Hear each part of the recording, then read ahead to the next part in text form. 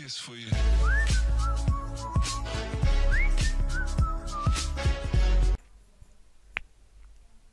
Bismillahirrahmanirrahim. Welcome to my another video on Android app development, and guys, this will be the part 7 of my video series on Firebase 2018. And so guys, in this video I will teach you how to use the Firebase Cloud Messaging in your Android applications. Alright guys, so we will talk about the Firebase Cloud Messaging. Alright, let me first of all show you. Alright, so here is the documentation for setting up the Firebase Cloud Messaging Client app on Android.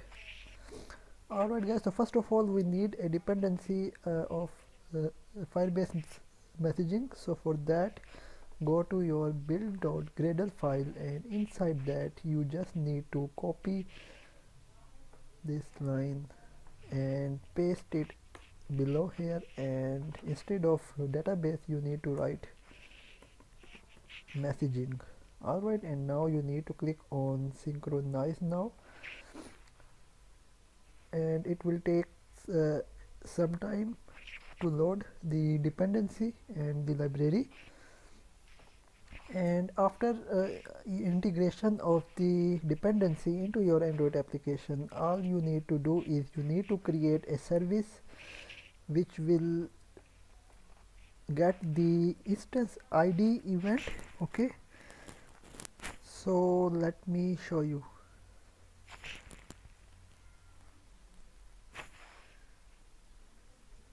Token ID basically. Okay, so we need the device token ID from that service. So for that, let's it first compile. Alright, and now we need to create a class. So let's create a class and name it as my Firebase instance ID service. Alright, and we need to extend it with Firebase instance ID service. Alright, and here we need to override the method on token refresh. Alright, and here we need a string refresh token equals to Firebase instance ID dot get instance dot get token. Alright, and we need to initialize the service inside our Android manifest. So go to Android manifest, and here you need to specify the service, and here you have my Firebase instance service. Close that, and inside that we need to use an intent filter.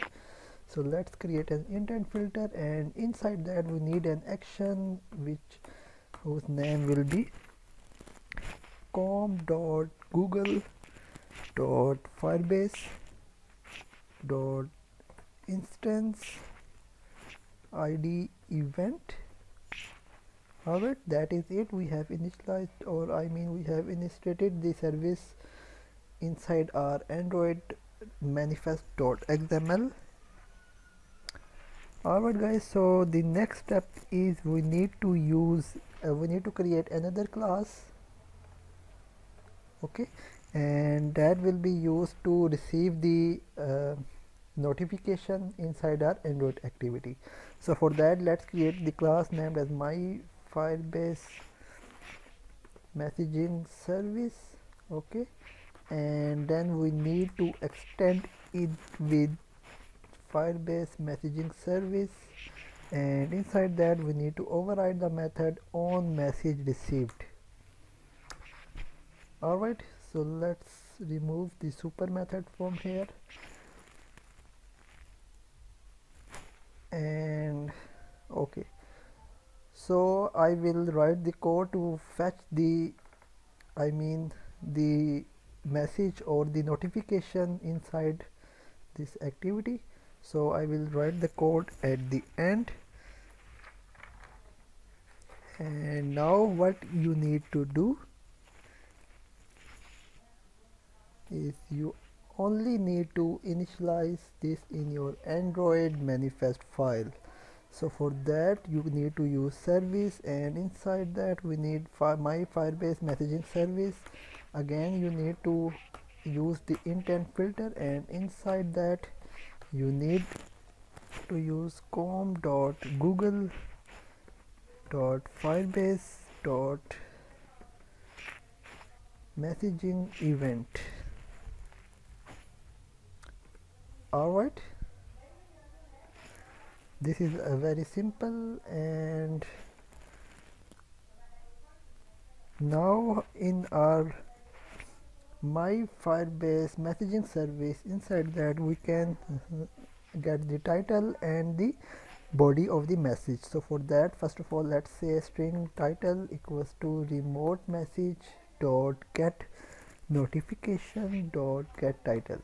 Alright, and again we need string body equals to remote message dot get notification dot get body. Alright, and in here we can display the toast message. And since we have this service, or we have a class, so what we need to do is we need to use a handler.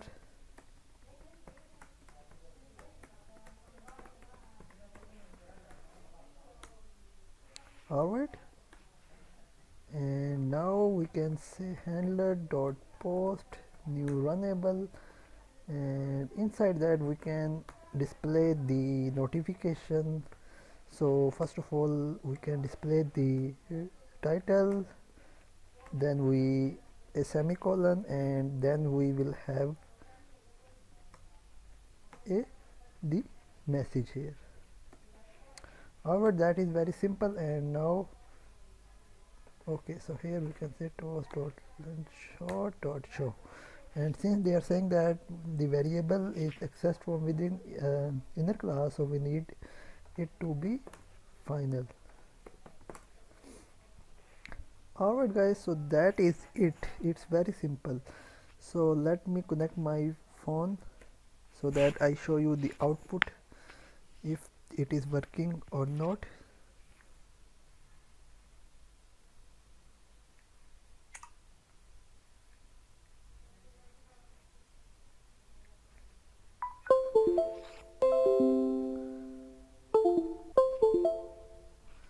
So now my phone is connected with Android Studio, and now let's run our application and let's see if it works.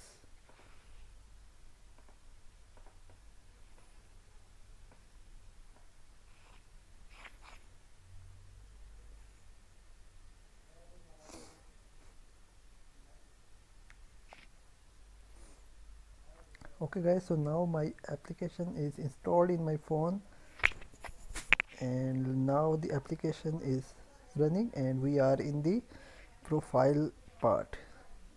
Alright guys, so let's go to your Firebase console, and here click on notifications. From there you can generate the notification. Alright, so here click on new message, and inside that you need to enter some text for the notification. So we can say this is a test message. Alright, and there we have a label. Let's say Harun, and after that select your application. Okay, and let me open my and there I have sent, and here you can see the message here. Alright, let's send another notification, and this time let's say hello, and we need to select the app, and in our advanced option we need the title, so we can say this is title. Alright, now we just need to click on send message, and here I have sent the message. So now here you will see the message. This is title and hello. Alright guys, so it's very simple, and you can also create the notification inside that. So I will create another video if you guys want. So if you like the video, please like, share and subscribe. Goodbye.